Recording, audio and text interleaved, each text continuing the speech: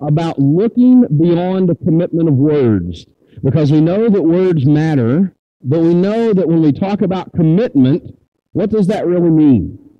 Because we're seeing a lot of words being spoken throughout our society, but when it comes down to a commitment, what does that mean, and especially for a Christian? And this morning we're going to talk about one of the superheroes of the Bible. And we're going to talk about David. David's one of these people that whenever we get into the Old Testament, David is a superhero. And we think about superheroes, we've heard of these superheroes all throughout our childhood. If we've grown up in any religious group, you've heard about David.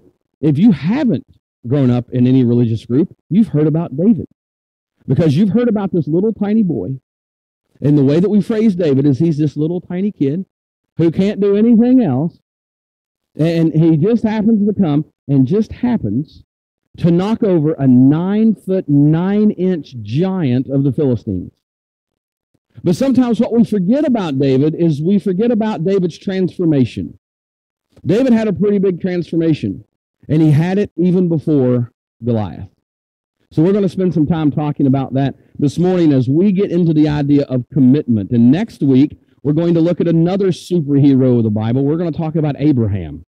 So if you want to go home and you want to do some research on Abraham, we're going to come back next week. We're going to talk about Abraham and the fact that God told him to get up and to move. And he didn't know where he was going to go. So as we get into our plan for 2024, and if you haven't grabbed one of those plans are out there.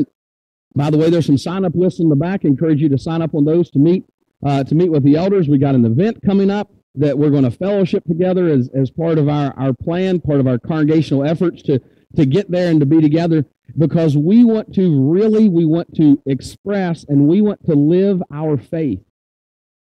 We want to go out into the world and we want to take our faith with us wherever we go, because we want to live a faith that's based on commitment beyond just what we speak about. In fact, this morning you sung about commitment. And we mentioned a couple weeks ago, 1 Corinthians chapter 14 and verse 15. When I sing, I'm going to sing with the Spirit. I'm going to sing with understanding. When I pray, I'm going to pray in the Spirit. I'm going to pray with understanding. Because when we talk about these things, they're superheroes of the Bible, but they're big words. And last week, Jack mentioned two scriptures to us. Proverbs chapter 16 and verse 3. Commit your work to the Lord and your plans will be established. Now that is a big word for commitment, isn't it? Commit to the Lord your work, what you are doing in life.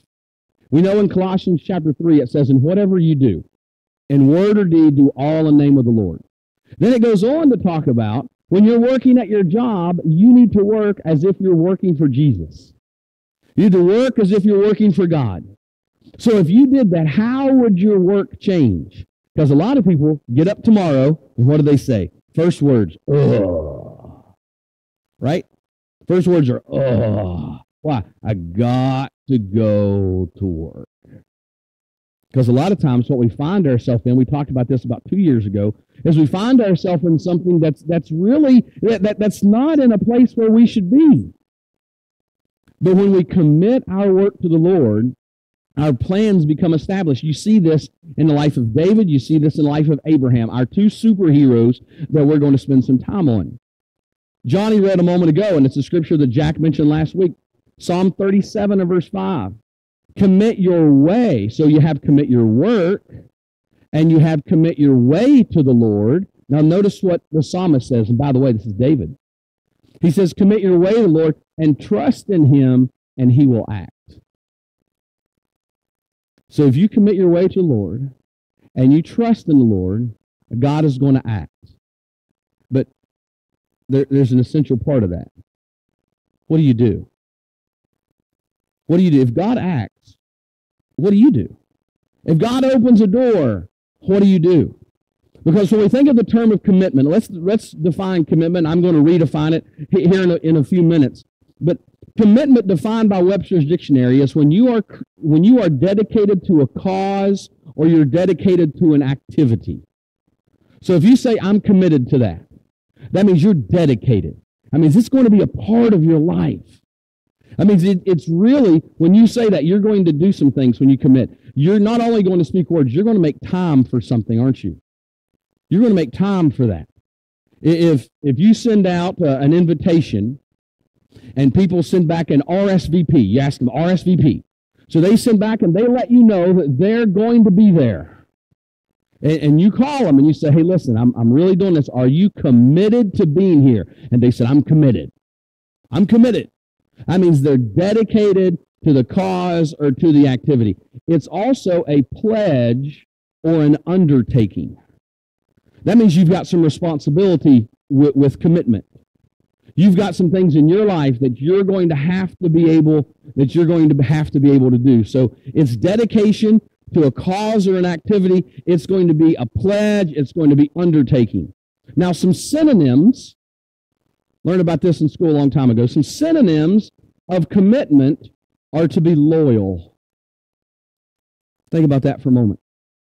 Sometimes we don't associate loyalty with commitment, but that's really what it is. If you're committed, then you're loyal. You have your allegiance. Most of us, probably here, I would say that most of us went to school at a time where every morning, and I can remember every morning we would get to our homeroom class and we would be there, and the moment that the teacher would settle us down, an announcement came on the overhead speaker. And it said, now it's time for the Pledge of Allegiance. And we say, I pledge allegiance to the flag of the United States of America and to this republic for which it stands, one nation, indivisible. Right? Indivisible. What's that mean? We're not going to be divided. It's going to be one nation.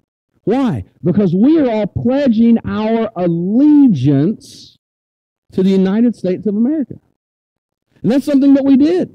That was just kind of something that's there, and everybody says we need to bring back the pledge. Why? Because allegiance is our loyalty, it's our commitment. Notice this next word down here. It's devotion. That's a religious word. Our devotion before God, meaning devotion is a dedication. It's a time of service. So we've got all of these words, and at the end, how about this one? Another biblical word that we read, steadfastness. That means I'm committed and I'm not going to move. I'm going to stand firm on my commitment. So when you think about commitment, I want you to just kind of take that sheet of paper that you have in front of you, and maybe you've got a different definition of commitment. Maybe you've got something that's there, because here's what commitment is. I told you we're going to redefine it a little bit. Commitment is more than words. Words only take you so far. In James chapter 2, when it talks about faith and works, a man says, you show me your faith without works, and I will show you my faith by my works. And I know that's different than words, but listen, how do you know if somebody has faith? It comes out in their actions. So if you tell me, I have faith, I've got faith in God, have you prayed today? How have you depended on God today? I've got faith. Do you really have faith? Because sometimes there's words. We used to do this thing with youth groups, and it's really fun. I've mentioned it before. Is you would do this thing called a trust fall. And what a trust fall is you would get somebody up on a stage like this, and you would have their friends, their closest friends. Now I want you to think of your 5 closest friends. Your 5. Okay? And you would have your 5 friends stand, and your 5 friends, they would interlock arms, and they would hold each other, and they would be across, and the person would be up here, and we'd tell the youth group member, hey, listen, okay, do you trust your friends? Absolutely. And they would look at them like this, right? We'd say, do you have faith in your friends? Absolutely. And they say, okay, turn around. Why? Nope, you trust your friends, right? Yeah. See how it went from yeah to yeah? Do you have faith in your friends? Maybe. Turn around. And they turn around, they get right to the edge, and we'd say, okay, cross your arms. They cross your arms like this. We'd say, now I want you to fall backwards, and your friends are going to catch you. Huh? You trust your friends, right? Yeah. You have faith in them? I don't know.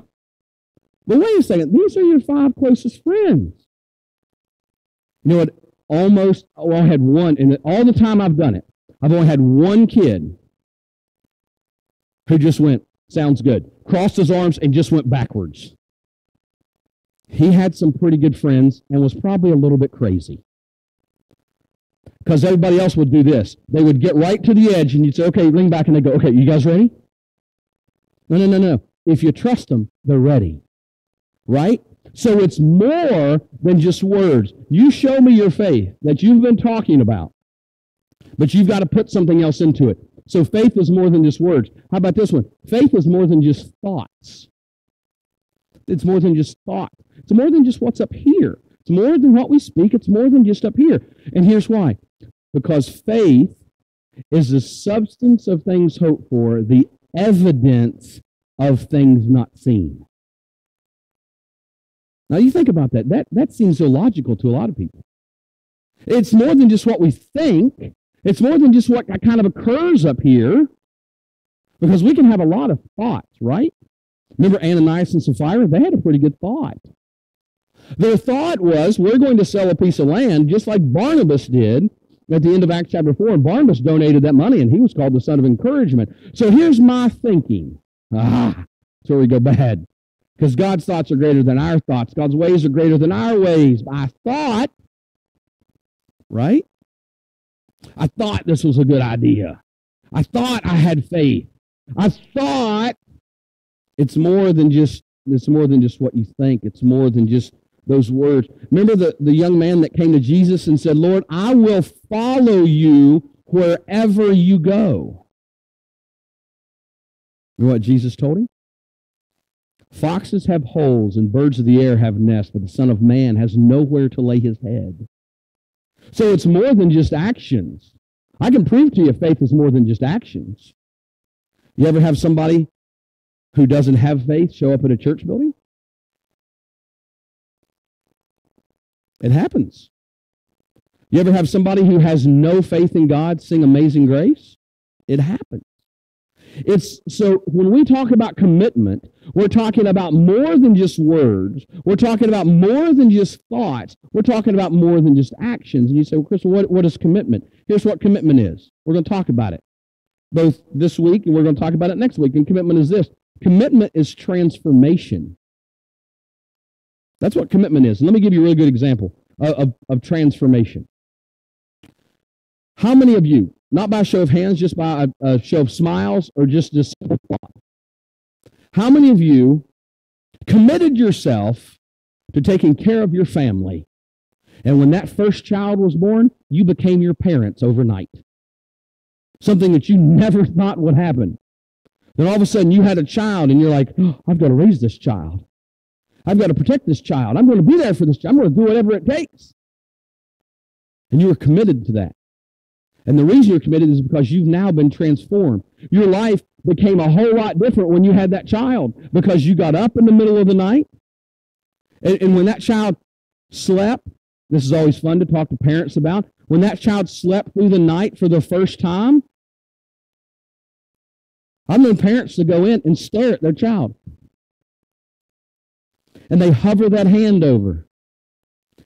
I've had parents wake a child up. I've heard it. They go in, they go, he was sleeping. I had to make sure he was awake. So I kind of shook him a little bit to see if they were still alive. Why? Because it's my job. And it goes backwards, right? So when two people get married, what do? Promise to love, honor, cherish. You got all that stuff in there, right? They become committed. They become transformed, because no longer is it just me. It's me and you. We're together. The Bible says we become one flesh, richer for poor, sickness and health, good and bad, the great times and the horrible times. We're committed. There's a transformation process that's there. Those scriptures that we mentioned at the very beginning, when you commit your way to the Lord, that's a transformation process. Most people don't want to be fully transformed. They want to change. And there is a difference in changing and being transformed. Last night, we watched what I consider to be one of the greatest cartoons in the world. We watched this cartoon. It's a kid's cartoon, and it's called Hermie and Wormy. Hermie's a caterpillar. And Hermie has to be reminded that he's not like Antonio the ant. And I thought about this as we were watching this kids show last night. I was thinking, man, this is what I'm talking about tomorrow. He's not like Antonio the ant. He's not big, strong, and can pick up 50 times his body weight. He's not there. So the Hermie, the worm, the caterpillar, Hermie and Wormy, they pray to God, and God talks to them, okay, because it's a cartoon, right? So he speaks to them verbally, and he says, I'm not done with you yet. Then at the moment Hermie, the caterpillar, falls asleep, he builds that cocoon. And the next morning, the cocoon opens, and he becomes a butterfly. He did not change. He was transformed. See, because he changed a lot of things that he tried to do before he was a caterpillar. He changed those, right? He changed the way he walked. He changed the way that he thought he could pick up a rock. He changed the way, like the snail, that he could try to put a house on his back. He changed, but he was not transformed. And when God got a hold of him, God transformed him. Does it sound familiar? It's a passage that we know, and the passage is in Romans chapter 12. Verses 1 and 2, the beginning part of that passage is the challenge. The second part of that, verse 2, is the transformation. It says, I beseech you, therefore, brothers, by the mercies of God, to present your bodies as a living sacrifice. He says, I challenge you. I challenge you to be fully dedicated. Because a lot of times, people aren't fully dedicated to God. They wear the name, but they're not fully dedicated. Now, Gandhi was a man that I have a lot of problems with. Gandhi and I, we could sit down, have a cup of coffee, and we could talk.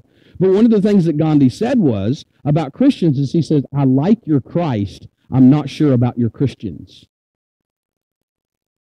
That's what he said. And the reason he said it is because of what he saw, right?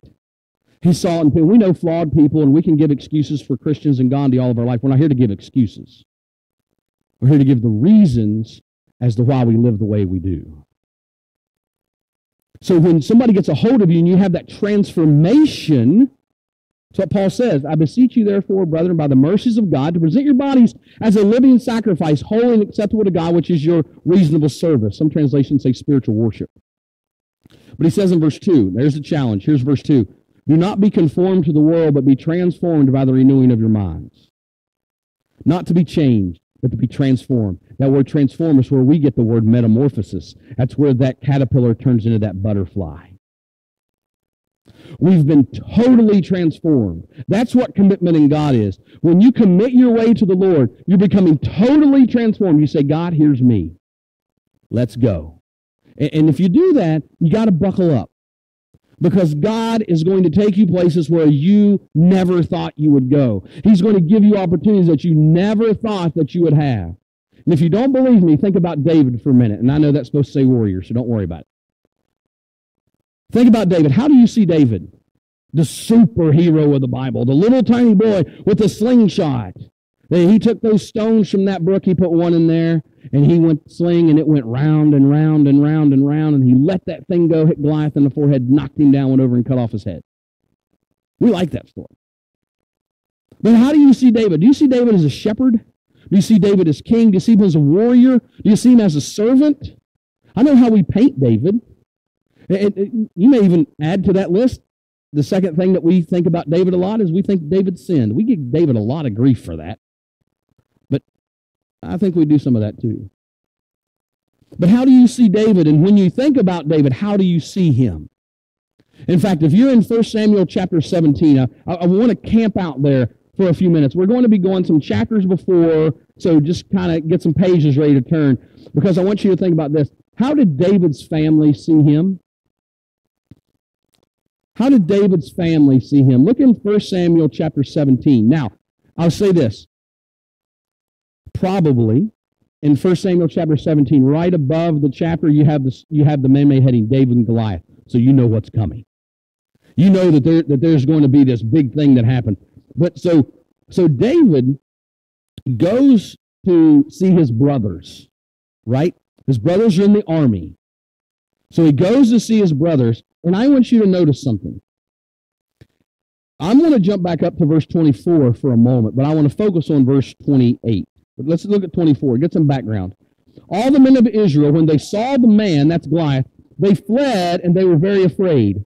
And the men of Israel said, have you seen this man who's come up? Surely he has come to defy Israel. The king will enrich the man who kills him with riches and give him his daughter and make his father's house free of Israel. The men of Israel are saying that. They're telling everybody else the great reward that's going to happen, but none of them would step forward. So this is what happens, verse 26. And David said to the men who stood by him, what shall be done for the man who kills the Philistine and takes away the reproach of Israel? For who is this uncircumcised Philistine that he should defy the armies of God? Really nice way of saying, who's this jokester? Who's this person who has no idea who God is? What's wrong with them? That's what he's saying. But then he says this, verse 27, the people answered and said in the same way, so shall it be done to the man who kills him. So David says, what's going to happen to this guy? Right? What's going to happen? This guy's coming out. He's bad-mouthing Israel, bad-mouthing God's people. What's God going to do for him? What's the king going to do for him? What's going to happen? Notice verse 28. Then Eliab, his oldest brother, when he heard, he spoke to the men. When his oldest brother heard this, it says in verse 28, his anger was kindled against David. That means it's starting to burn. It's getting there. It's popping. It's cracking, just like a kindled fire. And it's getting there. But it's instantly becoming a flame. And it's rising pretty quick. And it's rising pretty fast. And he says this, why have you come down here? That's what he says. As if to say, why is this any of your business? Why have you come here? Look at what he says. And with whom have you left alone with those few sheep in the wilderness? He says, hey, little shepherd boy, it's time that you go home. By the way, think of the tone that he said it. He's angry. You ever have somebody, as you're working on something, come up and tell you how to do it, and they have no idea? Now, some of you just smiled, right? You love those people, don't you? You love it when they come up and they've never done what you're doing before in their entire life, and they come up and they tell you how to do it. What do? You want to become David's brother, right? And you want to say, hey, I got an idea. Why don't you get out of here? Why don't you get out of here? Because there's a lot of people who tell you something can't be done, but they themselves will never even try it. That's what Eliab's doing. He's telling David, hey, what about those sheep in the wilderness? Look what he says. I know your presumption and your evil heart that you've come down here to see the battle. He says, you just came down here to be nosy. That's what he's saying. You just came down here to be nosy, so why don't you just go home, mama's boy? Why don't you just get out of here? Go back to those few sheep that you got down there and leave us alone. How did David's brothers see him? How did they see him? Well, let's go backwards for a minute. Just for a few minutes, I want to go backwards. And I want to go backwards into 1 Samuel chapter 16. Because this is how David's viewed. And we have to go backwards so that we can go forward. Doesn't make any sense, but it will. So Samuel is going to go down, and we know from chapter 15 that the Spirit of the Lord is no longer with Saul. So he comes to David's family, Samuel does, and it says, I'm going to jump on down, if I can for a minute. I'm going to jump on down to verse 6 of 1 Samuel chapter 16. And it says, when they came, he looked at Eliab. Now, this is the guy we just talked about who mouthed off David, who told David to go home. Stop being nosy. It says he came to Eliab and thought, surely, because he's going to anoint a new king, because Saul's no longer going to be king. So he sees Eliab, the son of Jesse, the oldest brother, the biggest one, the one who's going to have, if we remember our Old Testament, who's going to have the birthright. He's the oldest. That means he's the best. That's the way we think about it. Sorry for those of you who aren't the oldest, but that's the way we think about it. So he comes to Eliab, and he thought to himself, Samuel did, surely the Lord's the anointed is before him. And the Lord said to Samuel, don't look on his appearance. Don't look on his appearance or the height of his stature, because I have rejected him. For the Lord does not see a man as a man sees. Man looks at the outward appearance, but the Lord looks at the heart. So the next time that you hear that verse in the book of Acts, that David was a man after God's own heart, Go back to this verse. The Lord does not look at the outward appearance, but the Lord looks at his heart. Do you want to change the way that you think about people? Stop looking at the outward appearance. Probably one of the examples that we have in our life of this was probably somebody that you may have watched or that your children watched growing up, and his name was Fred Rogers. Mr. Rogers' Neighborhood. Won't you be my neighbor? And the reason Mr. Rogers thought that is because he was bullied. He was kicked around. He was made fun of growing up, and he wanted to change the way things were done. And Mr. Rogers had a plaque that sat in his working studio, and the plaque came from a play. The play translated into French or into English from French is called The Little Prince. It's by Saint Antonio. Forget his last name. But on that plaque that hung in Mr. Rogers' workplace, what it said is, Essential es invisible es don Eurus. What that meant is, and I just butchered French, so sorry for those of you who can speak it. What that meant is the essential things are not seen in your eyes. The essential things are not seen in your eyes. What that meant is you've got to look beyond what you can see, and you get to the heart of the person. Now, how did Fred Rogers change the scope of television? And we would all say this: we need another Fred Rogers today. We need another Mr. Rogers' Neighborhood. We need that. How was he able to do that? Because he looked beyond the scope of the outward appearance. And if you don't believe me, you can go home and watch this.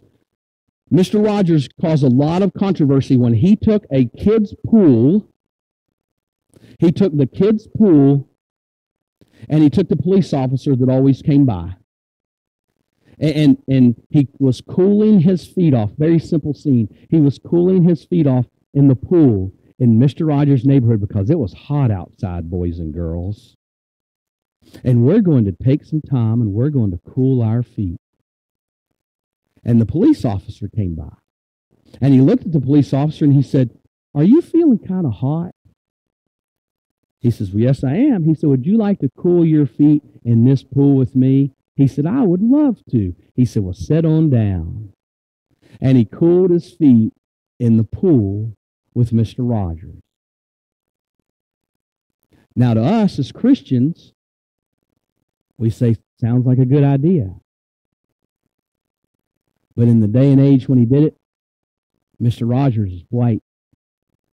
The police officer was black.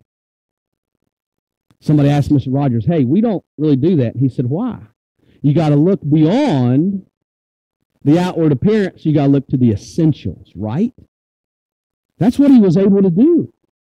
That's how he was able to do it. That's how he was able to reach through that television, because he saw what people truly were. Now, I use that example because look at what Samuel did. Samuel looked at Eliab and said, "This has got to be God's one." And God said, "That's not him. Stop looking at the appearance." He says, "I'm looking at the man's heart." Now notice this, verse 8 of 1 Samuel chapter 16. Then Jesse called Abinadab and made him pass before Samuel and said, "Neither has the Lord chosen this one." And Jesse said to Shammah, he had him pass by, "Neither has the Lord chosen this one." And Jesse made 7 of his sons pass before Samuel, and Samuel said to these, "The Lord has not chosen these." So verse 11, ready? Here it is. Verse 11, how did David's family view him? Samuel said to Jesse, "Are all of your sons here?" Are all of them here? He just paraded 7 of them by him. And he says, "There remains yet the youngest." I like that word, right? There remains yet the youngest. Some translations there have the smallest. Why? Surely not him. Surely not David. He says, "There remains the youngest, and behold, he is keeping the sheep." Where did his older brother tell him to go back to when he came to the battle? Go back to the sheep. David's out there with the sheep. That's what he saw. That's what his family saw. He's just the shepherd boy that's out there. Don't pay attention to him. In fact, how about this one? And this one's pretty unique too, because if you take what we know, about David and Saul, in 1 Samuel chapter 15, if you just kind of flip back there a little bit, you'll probably have a heading of that chapter that says the Lord rejects Saul, or the Lord is done with Saul, something like that. You go over to chapter 16, David is anointed as king. You go to about the middle of chapter 16, about verse 14 through the end of the chapter, you find out that David, having been anointed by Samuel, ends up in service to Saul, to come and play music before Saul to calm his soul. So here's what happens. So David goes home. He comes back to the battle. He goes back to check on his brothers and to bring them some things. He finds that there's this discussion going on, and his brothers tell him to be quiet and go home. But notice what happens. It says, and I want to go back here to verse 29 of 1 Samuel 17. After his brothers mouth him off because they saw he was a shepherd boy, David says, "What have I done now?" He says, "Was it not a word?" He says, "What have I done? I've just asked a question. That's all I've done." Notice what it continues. It says, "And when he turned away from them toward another and spoke in the same way, the people answered again as before." Everybody is telling David, "You're just a shepherd boy. Get out of here. Leave us alone. We're warriors. We got stuff to do." And what was their stuff to do? Do you remember? To run away. That was their stuff. We're going to go out here. We're going to line up for battle. Oh, here he comes. We got to go now. That was what they did. Now, we wouldn't say, "Hey, those are warriors," would we? We'd say they just ran away. But notice what goes on. Verse 31. When the words that David spoke were heard, they were repeated before Saul, and he sent for David. And David said to Saul, "Let no man's heart fail because of him. Your servant will go and fight the Philistines." David says, "I'll go." We remember that, right? David took all the thoughts of his family and all the thoughts of the people and all the thoughts of Samuel, and he put those aside, and he says, I'll go do it. But no one else would. David says, "I'll go do it." Now look at what happens in verse 33. Saul says to David, ready? What did Saul think of David? Later he tried to kill him. What's he think of David now? He says, "But you are not able to go against the Philistine and fight with him, for you are just a youth."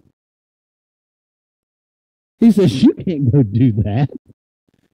You're just a kid." Now, our human thinking, knowing the rest of the story, says David's ready to go. There's a quote that says, I first heard it from a man by the name of Kevin Miller, and he said, "The one who says it can't be done should stop interrupting the one doing it." It's one of my favorite man-made quotes. The one who says it can't be done should stop interrupting the one doing it. You ever been there? That's where David's at. You can't go. He says, "You're but a kid." Then he says this, "And this is a man of war from his youth." But notice what David says. Ready? Talk about a transformation, and you talk about a commitment. David's not backing down from responsibility. He's not backing down. He's not finding an excuse. He could have gone, "Okay, sounds good." He could have gone home. He was safe, supposedly safe. But he says this, "Your servant used to keep sheep for his father." Everybody knew him as a shepherd. "And there came a lion or a bear and took a lamb from the flock. I went after him." We always talk about this, that David struck them down. How brave, courageous, insane, if we want to use that term, is it that when a lion takes a sheep or a bear takes a sheep, you go, "I'm going"? There's a parable about that in the New Testament. Parable of 100 sheep. If a man loses one, doesn't say how he loses it, does it? It says he loses one. What's he do? He goes after it. Because he leaves the 99 because they're safe, and he goes after it. There's a lot of information here. There's a lot that we can take home. But he says, "I went after it, and I struck it down. I delivered it out of his mouth, and if he rose against me, I caught him by his beard, and I struck him, and I killed him." David says, "I knocked him out. I gave him a chance. I knocked him out. I took the sheep out of its mouth, and if it got up again, then I killed it." I wouldn't mess with David. So he's telling this to Saul, and it says, your servant has struck down both lions and bears, and this uncircumcised Philistine will be like one of them, for he has defiled the armies of the living God. And he says this, verse 37, you want transformation? Here's your transformation. The Lord who delivered me from the paw of the lion, from the paw of the bear, will deliver me from the hand of the Philistine. And at that point, Saul goes, go get him. Go get him. That's where the transformation has seen in David's life, because Saul saw him as a youth. So here's my question to you. It's a one-year question. One-year question. By this time next year, where will you be? Lord willing, you think, Chris, I'm not even planning for anything. That's perfectly fine. I think the Bible talks about we need to plan, but that's a whole different story. And somebody says, well, I don't know where I'm going to be. I don't know if I want to do it. I don't know if it's going to... Well, here's what happens. If the Lord's going to give us a year, the year's going to come anyway. You might as well make the best of it. You ought to start doing the best you can to grow. You ought to start doing the best you can to get out there. God expects it out of us. God wants us to. That's why Romans chapter 12, Romans chapter 13, especially 13, 1 through 5, that grace has been given to man according to his abilities and where to use it. Ephesians chapter 4, verses 1 through 16, that we've been given abilities by God that we need to be using. 1 Peter chapter 4, we need to be using those abilities. Colossians chapter 3, we glorify God in everything that we do. So where do you want to be next year? How do you want this? And the greater question is this, how do you see yourself? If you want transformation to occur, you got to change the way you view yourself. And here's what I mean by that. Answer this question. Go home, spend some time. Think about it during the week. Who are you? Who are you? As where you sit right now, who are you? Many people lose their life because they lose their meaning. Because what happens to a lot of people is, and even religious people, is we become, if you will, we become negative thinking people. Where the Bible tells us that we're to think on the good things, we're to think on the things that are just and holy and excellent, and we're to meditate, we're to think deep on those things, Philippians chapter 4 and verse 8, because we've been transformed. We've left this life, and now we've got this life. We've got the greatest life ever, and sometimes what we don't think is we don't think that we are able. But we have to realize that God knows us. He told Jeremiah that. He says, even before I formed you in the womb, I knew you. I knew you. Book of Ecclesiastes says that God has put eternity into man's heart. So when we think that we are able, sometimes we say, I can't do it. But we hear people using this verse all the time. I can do all things through Christ who strengthens me. The majority of people use that verse totally out of context. Because you have to go backwards. And you have to go backwards to see something. What Paul says is, because I have Jesus, Philippians chapter 2, because I'm thinking the same mind as Christ. I'm thinking the mind of a servant. It says in Philippians chapter 2, verse 14, that's why I can say, do not grumble or complain, that you may become blameless and harmless, children of light in the crooked and perverse generation. He's saying, because you are able, because you have the mind of Jesus. Because we have it written for us. We have it right there for us. You know, David, God did not come down and say, David, I'm going to make you the strongest person on the face of the earth. David did not all of a sudden receive a special rock from God. He didn't receive a special sling. You know what David did? David used what he had and used what he could grab. But because he committed his way to the Lord, God was shining through in David's life. You think, Chris, God had a hand in that rock? Yeah, I think he did. And I think God had a hand in how you got here too. I think God had a hand in how he designed you, how he's given you the things that you have in your life. But we've got to think that we're able. We've got to transform that thinking. That's why in Philippians chapter 3, Paul says, I counted everything as rubbish for the excellence of the knowledge of Jesus. We're going to talk about that knowledge in a minute. But he goes on down and he says, forgetting the things that are behind and reaching forward to those things that are ahead. And he says that in Philippians chapter 3, verses 12 through 14. And a little bit later, Paul says this, as a transformation of the mind in verse 20 of Philippians chapter 3, he says, you're a citizen. Our citizenship is in heaven. So stop thinking here and start thinking there. You've got to transform that thinking. It's because we're citizens of heaven and we have that in our mind that we've been transformed, that the things of this earth, we see that the essentials are not seen with our eyes. Remember what Paul says to the Corinthian church? Paul tells them that the things that are seen are temporary. That's why he can say at the very beginning of that passage, he can say, do not lose heart. Even though your outward man is wasting away, the inward man is being renewed day by day. Do not look at the things that are seen. Do not look at the temporary. Because he says the things that aren't seen are eternal. The essentials are not seen with your eyes. Samuel made the mistake with David. Jesse made the mistake with David. His brothers made the mistake with David. Saul made the mistake with David because David knew that he had a higher calling, and that turned David into something else. And whether you want to believe this tonight or this morning or not, this is you. Because you are in a battle. You're in a battle each and every day. We may think to ourselves, hey, we're not like David. Really? David was given a sling and a rock. You are given the full armor of God to stand against the power of the devil, Ephesians chapter 6, verses 10 through 18. You're giving the full armor of God so that you can stand, because God told us in Romans chapter 8 and verse 37 that you've been made more than conquerors. We think of conquering people and we think, man, look at those conquering people. You've been made better than them. That's who you are.